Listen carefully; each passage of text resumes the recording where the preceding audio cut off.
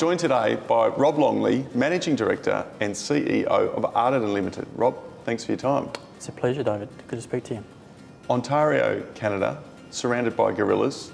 How big's the opportunity? It's massive. Ontario has about 20 gold mines operating and new discoveries happening. There's one right next to us, Great Bear and Red Lake. We've got a massive package where we're about to go drilling and find the next one, which is what this conference is all about, the next big discovery. We think we're in that space. The projects around you are massive on a global scale. Yep. How big are they for those who don't know the region? Sure, well, Red Lake has produced over 30 million ounces over the years, and obviously Evolution have a big holding in there. North of us, Musselwhite has produced 5 million ounces for Newmont, and I think they've got another 4 million ounces in resources and reserves. Rainy River, which is the other way from us, is another 200,000 ounce per annum mine, which will run for decades. So just in that northwestern space of Ontario, there's gold production coming out of new discoveries and old mining centres which are still running at this gold price and the underexplored nature of it. And this region has attracted a lot of Australian companies recently? Yeah, and I think that's good. There's a lot of interplay between Australian and Canadian companies. You know, they're here, we're there. It works well. Ardiden's in that space, and we're focusing on our Canadian opportunities and our experience in the area. Evolution have just moved east of their Red Lake main hub into Pickle Lake. So they've staked some ground south of us for an exploration play. They see the opportunity in these regions which haven't been staked or worked before. Orteco are at Pickle Crow alongside us. And there's Australians everywhere you go in Toronto and around the place, you know, when you start moving, and it's in the dialogue. There's lots of juniors in Ontario and Quebec next door as well. So it's a good interplay of the two sort of different network of people. And this land package didn't just come about overnight. It was diligently put together over a long period of time to make sure it was the right land package? Yeah, that's right. I picked up the semblance of a gold package a couple of years ago when Ardiden still had lithium and gold in the portfolio, and we were looking which way to focus. So we absolutely took the focus towards gold. We've since joined prospective ground together to form an 870 square kilometre package, which sort of extends 100 kilometres east-west and 30 to 40 kilometres north-south. So the greenstones all the way through there are ours to explore. We're focusing now on about 50 kilometres, which we think is not necessarily the lowest hanging fruit, but a great opportunity to make that big discovery. There's other areas where there's high-grade hits, but we're focusing on what is of scale and importance and where we can go drilling for the next year or two and just give it a hard crack. And you've already got targets? Yeah, we've got 22 big targets, and within that we're working with Southern Geoscience and some specialists to pinpoint strategic drilling.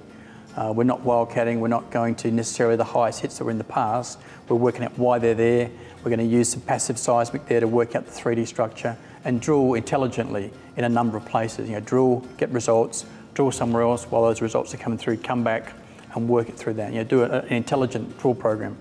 And there's existing resources there, but the plan is clearly to enhance that on a much larger scale, to be similar, if you like, to those around you.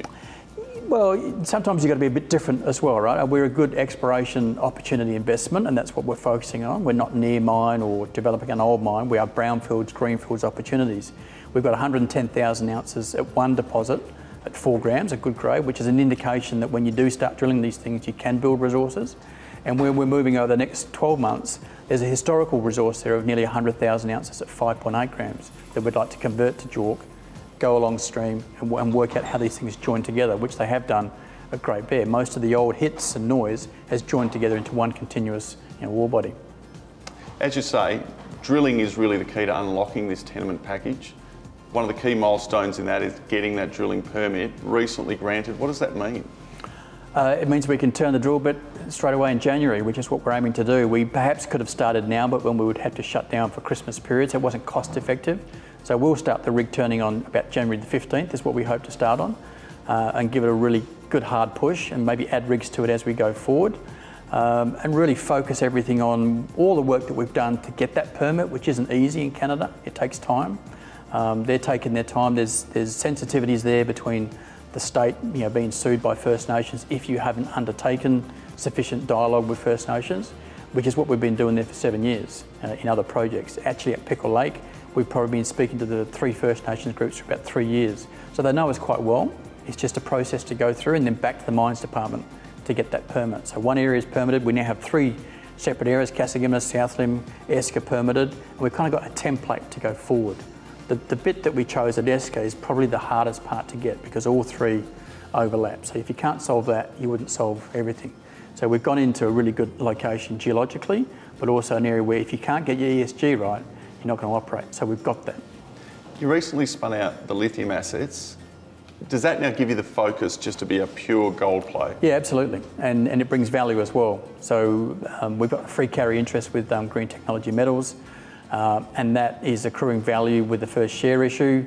We don't spend any time on that. It's not a distraction. Ardiden is all about being a gold explorer and getting the value from the lithium asset by other people's hard work, which is obviously what Luke Cox and John Young and Cam Henry are going to do. They're specialists in the lithium area. We're specialists in the gold area. Recently enhanced the board with the appointment of Bruce. What does he bring to the company and how excited are you to have him on board? Jumping out of my skin is kind of the quick way to answer that. You know, Bruce's history, for those that know it, is amazing. Starting off the evolution story and building companies from this space. You know, we spent some time with Bruce and went through all the technical aspects of it. He did a strong examination of it, as well as looking at the team, the jurisdiction, where we're at with permitting, funding, and he liked that entry point, which reinforces your own belief in where you've been pushing. And by having a mining engineer now aligned with me technically and to help me drive that force forward, bring in more investor interest based on his experience and his networks is really, really exciting. I think if the managing director and the they call it VP Exploration, or the president and the chairman have a vision of where you're going to go, it helps to get you there. And Bruce and I share that vision of where we think we can take Ardiden with the gold assets. An exciting land package surrounded by gorillas, with the drill bit ready to spin, and a new appointment to the board adding further executive weight to the company. Exciting times ahead for Ardiden shareholders. Absolutely, David. Thanks for your time. Thank you.